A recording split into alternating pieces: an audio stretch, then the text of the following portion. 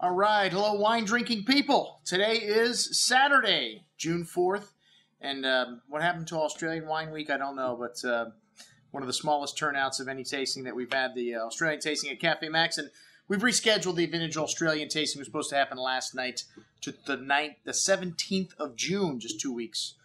So those of you that wanted to come to that, it's the 17th of June. The same wines were taken down. It's up on the calendar again, and people that know me are looking at the calendar going, what the heck's going on? There's not an event on the calendar for next week. Are we not doing any drinking over at the Wine Watch? No, say it isn't so. It's not so. And unfortunately, we just couldn't come together with the Kermit Lynch event. It was supposed to happen on Wednesday. We'll have to reschedule that, Anthony. Sorry again.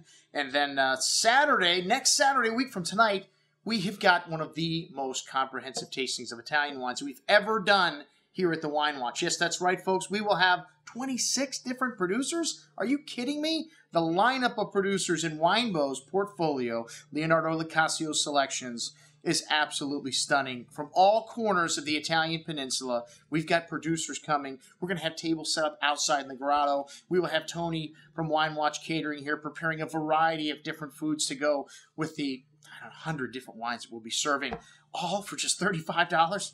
Could it be true? Yes, folks, that's right. That's why we had to wait until 1 week before the event to put out the notice, because we would absolutely be overrun with people signing up for this event. But we've only got about 75 spaces available because we got 25 producers here, man. They're going to be taking up a lot of room themselves. So we're going to cap the event at 75 tasters here, inside and outside. So, hopefully, we're crossing our fingers the weather is good, man, because we might get a little wet. That's the only thing that could happen, whether it be us sweating or whether it be us getting rained on.